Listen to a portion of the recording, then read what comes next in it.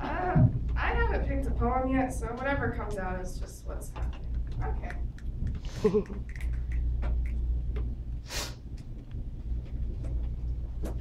I wish I could become small. I wish I could become a figment of your imagination like you never saw me. I'll blend in with walls like the sunset blends with the ocean. I'll be the fine line between infinity and the horizon.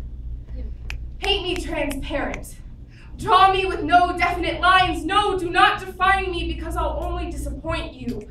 Because I am the dots that go against what Monet intended.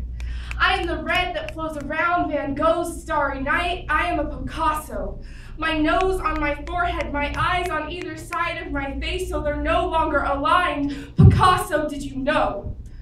You paint how I feel. Disproportioned. Grotesque. My mouse on my forehead spluttering words like the colors of a paint can. Van Gogh, the nights don't seem half as lonely without your starry skies. Monet, my vision's blurring and the dots make sense. Art seems to capture the most fragile moments in a human's existence. The fine line between insanity and sanity, when anxiety takes over and shaky hands grab paintbrushes. Paint me purple, gold, violet, and yellow. Paint me crystal clear. Stop staring at me.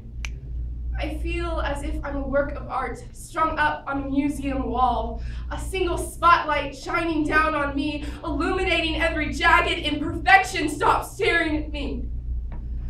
Every eye is on me. Every whisper is about me. Stop staring at me. I wish I could become a statue. As if somehow stone and marble will protect me, sculpt me into something desirable, sculpt me into something that won't cry over a crowded room, someone who won't cry over a crowded room, scream over a failed test, someone who can overcome a stuttered word, someone whose sorries don't drown the canvas in an ugly spectrum of color, because sorry is the only art I know. Mainly, I'm just sorry anxiety's the only artist featured here. Mainly, I'm just